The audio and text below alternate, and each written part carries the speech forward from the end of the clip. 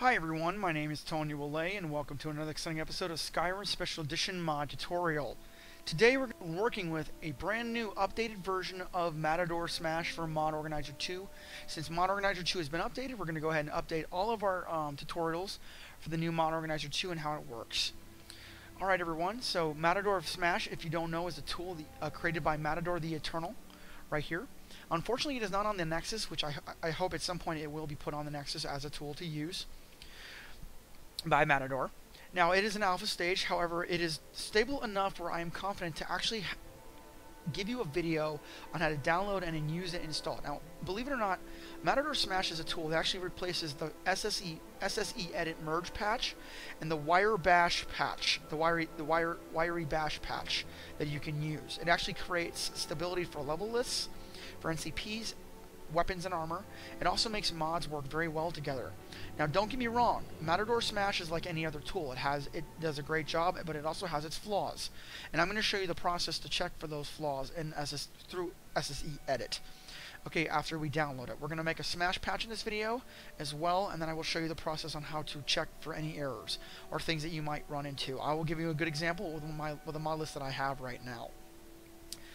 Now, the cool thing about Mator Smash is when you download the patch, it will install it directly now into your Mod Organizer 2. It actually looks for Mod Organizer 2 when you install it.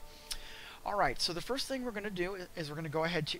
I will leave a page for the forum so you can read more about it. Looking for Mator's own video tutorial for a couple years ago. Now, mine will be hopefully... I won't give you as much detail as this one does on how to fix certain things, but I'm just going to kind of give you an idea of what to troubleshoot and look for. Okay? Now, you're going to click on the Mator Smash download page. It will be under GitHub right now. I will leave the link in the section down below. If this ever updates to Nexus, I will then go back to this video and I will update the link to the Nexus page. Or if I need to, I will update the video as well to show you how to download it directly. Now, the thing about Mator Smash is you do not want to put it inside of Mod Organizer itself. There are some tools like Body Slide you want to put in Mod Organizer 2, okay? However, you do not want to put Mator Smash inside Body Slide. The reason being is that if you do that, and you want to put it inside of Mod Organizer 2, is because if you do that, it will have a hard time reading your load order properly. So what we're going to do is we're just going to download it to whatever file you want. I usually do it to the...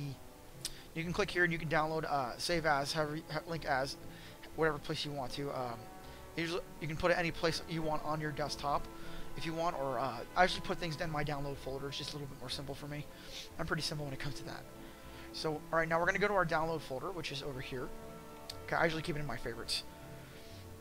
And you're going to see Mator Smash. You're going to right-click, and you're going to unzip, using 7-zip, or Wuthrad, which one you choose. Click Extract File, click OK. Alright, believe it or not, you just installed Mator Smash. Yay! So yeah, you have literally just installed Mator Smash.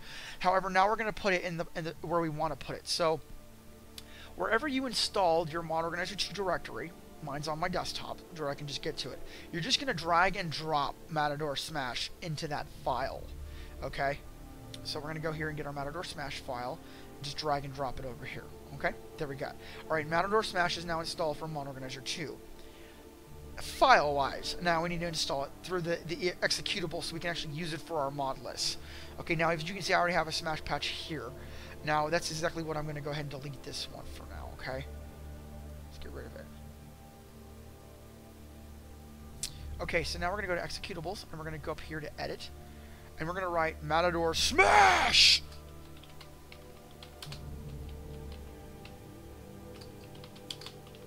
Okay. Now we're going to click here, the binary, and we're going to go into our Mod Organizer 2 directory, wherever you put it. I actually dragged the folder over to my favorites, so I can just click on it anytime I want and just easily get to it.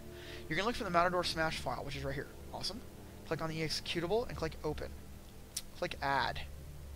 Alright, now we're going to click our little shortcuts. So as you can see, the executable should be here. Okay, click on this. Now you can run Mator Smash through the Run section, or you can put up at the toolbar if you wish. Or if you want to, you can drag it to your desktop. Okay? Go down to the bottom, and you will see Mator Smash is here. However, I don't want the Mator Smash to have the Mod Organizer 2 icon. So let's give it the Mator Smash one. We're going to right-click on it, go down to Properties, click Change Icon, click Browse, directory, Mator Smash, and then click on the. You want to find the Mator Smash executable, because all you need is the icon for it, which is in the executables file. Click open. There's the icon. Click OK. Click apply. As you can see, it has changed to Mator Smash. Put it down here, and click OK. And there you go. You have the Mator Smash icon for your file. All right. So now we want to load up Mator Smash, and we'll do it from the desktop since I'm going to be lazy. Okay. Now, when you first load up Mator Smash, it'll give you a version of all the games you have installed. You always want to click on the one you're using, which is, we're going to use Skyrim Special Edition. So click on Skyrim Special Edition and then click OK. Now, before Mator Smash allows you to use, you want to make sure you have all the files you want to make a Smash patch with. Certain files, unfortunately, because I'm using CBP Physics, will not work properly with CBP Physics with Mator Smash all in one. Like I said, the tool is great, but it does have its flaws. I'm going to execute with these. I don't like making a Smash patch with a Sky UI since I've had some experience, and the immersion of Hub. You, on the other hand, because your mod list may be different, may want to check, just see what files you want. I also don't like making a Smash patch with realistic water, just for the simple fact that it's a texture, and I have had issues with it in the past. Okay, so I usually unsmash all these files. I don't smash these files. This is my own preference. You can do what you want with your game. If you want to smash them all, Matador himself actually recommends you do smash all together, and then when you're done smashing, just kind of go through SSE edit to make the fixes. Now, as you're seeing, Matador Smash does check the ESL files for the creation kit. I do have 3 of them, and yes, I do have the Dwarven Mud Crab. Hate me all you like. I have no problem with that at all. Traitor! So I'm going to click on all these, and I've already basically chosen the files I'm going to smash on my game. Okay, guys? Alright, so now we're going to go ahead and we're going to do our smashing. And I don't want to smash a finesse file. Click OK. Mator Smash will load up properly like it always does. By the way, guys, if you're using finesse and you're going to make a finesse patch, make sure you're not selecting finesse with your Smash patch, because it could cause some issues, just to be safe. Okay, now we do want Matador Smash to recognize Mod Organizer 2, so you're going to go here, you're going to click I'm using Mod Organizer. Matador made a great thing, it will detect it automatically, and click Detect Integrations. It will find the file for you. Okay, click OK.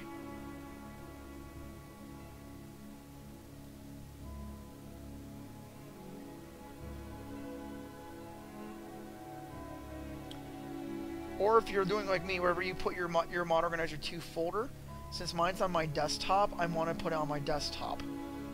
So we're going to go to Desktop, PC, Tonio, Mod Organizer 2, click OK, and we're going to click Mods. And as you can see, it's already found my mods. Okay? So everything's, just make sure wherever you put your Mod Organizer 2 path, that is the name, that is the right file path you have for Mod Organizer 2, and then click OK. Alright, now what we want to do is, as you can see, you can submit plugins here. You have Manage Smash Patch Settings, so you can change your settings on your Smash patch however you want. This is just things you can experiment with. You can change the colors of each one if you want. You can change the status name, and the hashtag I would leave as is, just because, in all honesty, that's how the way Matador has created it, okay? And then basically, this is a submission of wire bashes, all of its tags, but Matador Smash makes them more efficient. Click out of here. Now, you can check your view directory after you make the patch, and then, of course, you create your new patch. Now, when you first do this, you can click Alt. You can choose what mods you want to smash together. If you just want to do a few mods at a time and create different patches with that, you click Alt on your keyboard and then you click your mouse button and you can choose each one. Now, if you want to smash them all, which is what I like to do, you can click Select. So we'll click Alt here. Click Shift and then all the way up. Click Shift at the top, and then left click on your mouse. That will allow you to select them. So click here. Actually, matter of fact, let's do it from the top. Let's go Shift here, and go all the way down to the bottom, and all of them here. Alright, you're going to right-click here, and you're going to go to Smash All. Now we're going to smash all these mods together, okay? This will allow for our Smash patch to run properly. Now we're going to go to Create New. You're going to right-click in and click Add Patch. click Smash Patch. You can name it whatever you want. Let's say you want to, create different Smash patches. You can choose the name of that patch as you choose. Maybe you want to do one for level lists for armors. Maybe you want to do a Smash patch for NCPs. Maybe you want to do a Smash patch for just random mods you want to have working together in different ways, but you added different tags for those mods. Mator Smash allows you to do that. But we're going to smash them all at once just to kind of give you an example of how to create a patch. I highly recommend playing around with it and creating different Smash patches as you choose, okay? Now there's two ways to make a Smash patch. You can click the little hammer. After you've done this, you want to make sure that you do check your patch.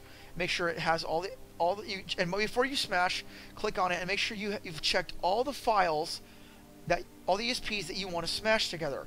And when it is done smashing, it'll tell you what areas of the Smash patch have failed and what areas have succeeded, okay? Alright, now you can right click and you can create build, alright? And if you ever want to see where it's going to go, you open up your file directory and it'll tell you exactly where it's going to go. So as you can see, it's already basically made the Smash patch for you in your mod organizer mods.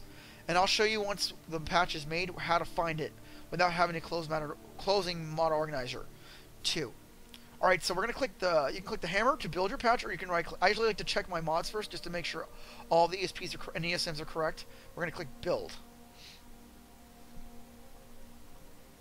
Now you can check the details, and if you just don't want to see it do anything, you just click up here and it'll just do a normal thing. Or if you want to see details, you can just show details. Mator Smash does build the patch very quickly. Like I said, though, but like any other thing, it'll take a few minutes. And as you can see, I have 1,248 little records it has to go through. So that's a pretty big mod list. All right, so we've gone ahead. We made our Smash patch. You can check through all the records and what it did, what it didn't do. Okay, what it created. You can literally go through every little detail. If you understand these type of records, this will definitely help you if you're as a modder. Click close. As you can see, it shows you all the fails it has. So farmer armor, farmer boots, farmer gauntlets, and simple things like that. And it'll give you a little description of what's going on. You can also check your log section too as well after you built the patch, resources it's made, everything it's done. So kind of give you an idea of what it's added and what it hasn't. Okay, you can click on each log and it'll show you a little bit more about that. You can also click on each patch as well, and it shows you the records, dates, what's using what devs it doesn't use, owners, and all that stuff. So it really is a great tool to use. All right, now once we've done this, you just click exit. It'll show you there, and it'll log out. You go to Mod Organizer 2, right? Now where's the Smash patch? It's supposed to be in my inventory, right? So you click down here, and you don't see it. Well, you need to refresh Mod Organizer 2. So up in your little toolbar here, you go down here and you click refresh, and there it is. There's your Smash patch. Now, I'm going to tell you right now, and I don't need to, I can show you as well if you want to see. If you load your game with the Mator Smash, if you have Alternate Start New Beginnings installed, you are going to have a problem, okay? It's going to cause your save to act really funny and look really, really weird. So I recommend that anytime you have a Smash patch in your load order, on the left and the right side, you put it above Alternative Start New Beginnings. And I highly recommend you do, otherwise you're going to notice your save's going to look like it's corrupt. It's not.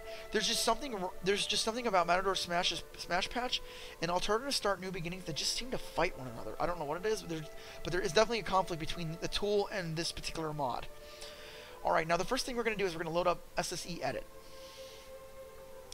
And you're going to want to load up your Smash patch and all the other files to make sure everything's working properly. So just click here. I will load ahead so you don't have to worry about this section. And I'm going to show you like how to check for errors and whatnot. Alright everyone, once you've loaded your Smash patch along with your entire load order list inside the the SSE Edit, you're going to want to check for any errors or conflicts you might want to see. When you find your Smash patch, all you do is right click here and you just click Apply Filter or Apply Conflict Losers. I'm going to apply filters because there's a specific mod. I actually have a problem with my Smash patch when I do batch it together with the Smash patch. Click Apply Filter. And I'm going to show you what mod that is in a moment. Alright, so once we're done with our filter, you can check through your files to see if there's any conflicts with the Smash patch. As you can see, it's bright pink, so there are some conflicts that it is having with certain items. When you're doing this, you want to check certain things to see if those records are correct or not. it is always good to just double check to make sure everything's working the way it's supposed to, and which one you want to use and which one you don't want to use for your records. Mator Smash tries to find the best records it can to make sure it balances out every bit of your mods so they all work together, but it's not entirely perfect. While playing my game, when I'm using Mator Smash, okay, with the Smash patch, I ran across a bug that actually re-emerged itself with, which is the Forsworn cloaks and capes. In my Smash patch when I made it, and the reason I didn't uncheck it when I made the Smash patch is because I actually wanted to show you how to do this. I came across the problem with Cloaks of Skyrim, okay? So Cloaks of Skyrim, and the patch it has for the Forsworn body for males, because the body ends up being invisible. Well, the cloaks actually have a patch already for Cloaks of Skyrim that fixed that problem with the Forsworn for Skyrim Special Edition. So in a moment, I'm going to find the cloaks, and I'm going to try to show you what I can do to fix this problem. Alright everyone, so as you can see here, I have Cloaks of Skyrim. And I'm clicking on it now, and the reason I'm clicking on it is because I want to show you kind of what it looks like a little bit. Okay, so as you can see, you have records here, right? And it shows you the cloaks, and now, if the Smash patch is involved with the cloak, it'll pop up over here. Now, there's one particular folder under Outfits that actually has a conflict I noticed with Cloaks of Skyrim and its patch. And it's the Briarheart body for the Forsworn Briarheart leader. So the Briarheart skin heart, okay? The Smash patch actually combines and makes it look nice. Now the thing is though, you don't really need the Smash patch for this particular mod since this mod already fixes the problem. However, I do have another mod installed. I've actually converted over and used, which was Crafting Overhaul. This mod is not available on the Nexus Skyrim Special Edition. I converted it myself and I got it working properly on my system. That doesn't mean you want to use this yourself. However, this mod actually has a conflict with the Smash patch, which causes the Briarheart body to be invisible for the Forsworn Briarhearts. So all I'm going to do is right here, I'm going to remove these. This is something I know how to do, and it works on my system. But it doesn't mean it's going to work on yours. Everyone's Smash patch with everyone's load order is going to be different. This is how I fix my Smash patch, because this is the one thing I know needs a conflict in order for it to work properly. This is already fixed with this particular patch here. Okay, for the this patch here is what fixes the Forsworn. I don't want the Crafting Overhaul, mod overriding this one when it's already been fixed. This is fine with a conflict. It doesn't need another one here. Okay, since this does fix it, but the problem is there's two of them already. I just need the one for the patch itself, so I delete the patch and let this one for Cloaks of Skyrim usually patch, which fixes the Forsworn body's invisibility problem, take over, where the Smash patch would combine them both, which actually adds an error because there's two of them. I just removed the one and just allowed this one to take over in the Smash patch, and that's just a bug I found out with my own Smash patch. But when you guys are, and the only way you're going to find these bugs out is when you're playing Skyrim Special Edition, and check your Smash patch, because it's not perfect. It does a really good job balancing out your mods and what they do. But at the end of the day, it's still like any other tool. It has issues, and you're gonna notice those conflicts within your game. So I've kind of given you an idea of how to look and fix your Smash patch if there's any issues you might run into. All right. And then sometimes you may have a Smash patch didn't do what it was supposed to, and you need to drag and drop the file over here to fix it. So that way it looks nice, and the records are doing what they're supposed to. But I know for a fact on my particular system, this is not going to work. Okay? So all you do is click Exit, and you just save your patch like you normally would in through SSE Edit. Now the Smash patch is actually the fixed patch is going to be in the override folder, not the Smash patch. You want to drag and drop it back in the Smash patch wherever you put it. Okay, so mine's going to be in here along with the backups. Okay? And there you have it. That's how you create your Smash patch. That's how you load it up. And it works really, really well. Alright, everyone. I hope you enjoyed this tutorial. Please make sure you go ahead to go to Mator Smash and give him Matortheeternal. Give him a huge thank you. We always appreciate the tools he creates. Also, the Mod Organizer 2 team, since making Mod Organizer 2 stable. And you can go ahead and load your game like you normally would through SKC64 or the SSE extension as you would. If you guys like my tutorial, please go ahead and like and share with your friends. If you guys like my channel, please go ahead and subscribe. I always appreciate my subscribers. I seriously do. Once again, my name is Tony Thank you so much for the click, and I will see you next time.